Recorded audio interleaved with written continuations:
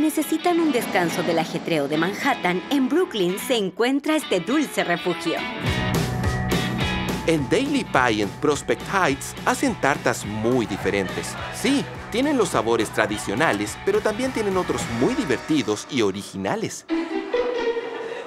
¿Ustedes son de las personas que detestan los lunes? Bueno, si dijeron que sí, pidan un trozo de la tarta Case of the Mondays. Este postre tiene una gran combinación de sabores. Les aseguro que esta tarta les alegrará el día. Para preparar la base de pretzel salado, colocan pretzels salados triturados en un recipiente. Le agregan azúcar y sal y luego mantequilla derretida para unirlo todo.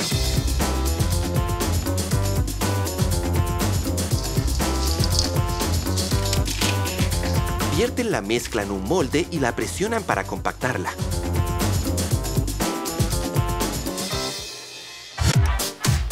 Luego preparan la natilla, la cual lleva huevos, azúcar, leche, crema, vainilla y sal. Esta natilla lleva un toque especial, la mejor mantequilla de maní. Le agregan una mezcla de azúcar en polvo y sal. Esto le dará una mejor textura y un toque extra de dulzor. Una vez que la base esté lista, es hora de rellenarla con muchos sabores.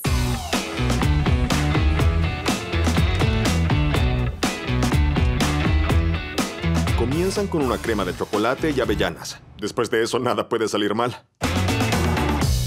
A continuación, vierten el relleno de natilla de maní. Se esparce con cuidado y se cubre con chocolate semidulce derretido. Parece una copa gigante de mantequilla de maní y chocolate y no puedo esperar a probarla. Además, ¿qué podría mejorar esta exquisita tarta? Papas fritas. Escucharon bien. Crujientes papas fritas trituradas se rocían por toda la tarta. Como chef, yo siempre busco esa combinación de salado y dulce. Y esta tarta la lleva a otro nivel. ¿Quién necesita galletas Graham si existe una base de pretzel? Tiene un toque salado y mantecoso y combina perfecto con el sabor del chocolate y las avellanas. Me encanta el cremoso relleno de mantequilla de maní y aunque no lo crean, las papas fritas trituradas son el toque perfecto. Esta es la combinación perfecta entre dulce y salado.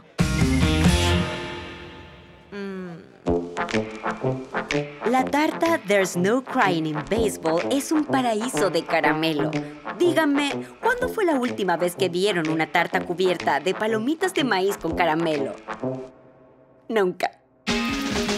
Comienzan con una tarta de masa de mantequilla rellena de natilla de caramelo salado. Así ya podría ser una tarta totalmente deliciosa, pero ¿por qué parar ahí? Una enorme cantidad de caramelo salado se vierte sobre la tarta y la cubren con los favoritos de todos.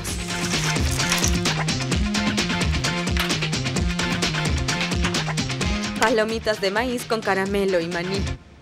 Si pensaban que esta tarta de caramelo ya es suficientemente dulce, lamento decirles que se equivocaron. Y, como si fuera poco, le agregan más caramelo salado encima. Es el postre perfecto para mí. Me encanta que esta tarta incluya muchas texturas diferentes. Es la combinación perfecta de una base hojaldrada, rellena con una suave y cremosa natilla de caramelo. Y como si no fuera suficiente, está cubierta con crujientes y saladas palomitas de maíz con caramelo y maní. Para mí un home run es la tarta de En el béisbol no se llora. Y para los que pensaban que no sé nada sobre béisbol, yo jugaba de portero. Si buscan algo original y delicioso, tienen que ir a Daily Pie. Ellos siempre cambian los sabores, así que cada vez que vayan, encontrarán nuevas y diferentes combinaciones. ¿Dónde más podrán comer papas fritas, pretzels y palomitas de maíz en una tarta?